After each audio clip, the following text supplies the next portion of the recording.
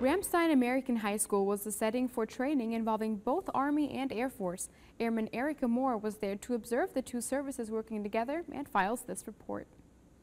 Air Force and Army canine handlers recently teamed up at Ramstein High School for training. It's good that we're going into the school and doing a training problem in there, just because you don't want to be blindsided when you do actually have to respond to a bomb threat or a suspicious package or something like that in the school. Even though Senior Airman Wendler graduated canine school a little over a month ago, this training is still part of a qualification process that all handlers go through once they've completed their initial canine training. Your dog needs that continuous training, continuous pushing her or him to go farther and deeper than what they are capable and comfortable with doing, and it's going to benefit you in the long run. The canine handlers are continuously training throughout the year to maintain their combat and mission readiness.